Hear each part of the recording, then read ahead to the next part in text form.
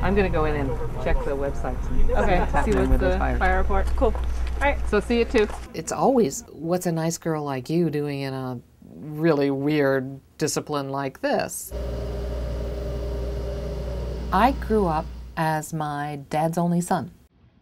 I went hunting and fishing, camping with my dad every weekend, and he was the biggest element in my universe.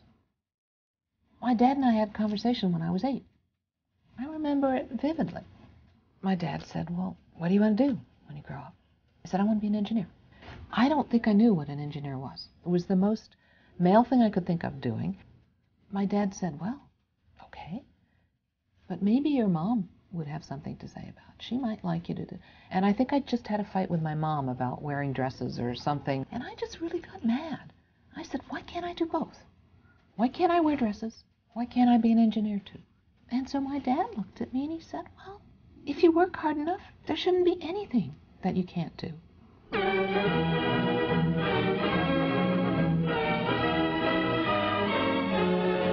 The world in the 50s, early 60s was a different place. Why do you want to take calculus? You're just going to grow up and have babies.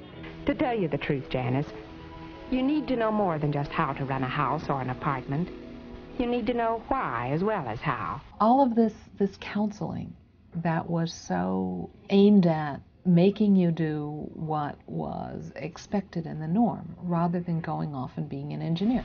I will think about it, Miss Jenkins, and thank you. Today, a new moon is in the sky, a 23-inch metal sphere placed in orbit by a Russian rocket.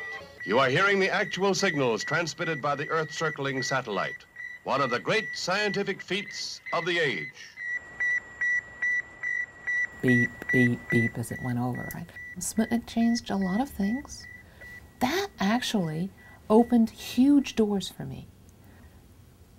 The fact that suddenly the U.S. had to catch up in science and engineering meant that it wasn't so crazy that a young girl said she wanted to be an engineer.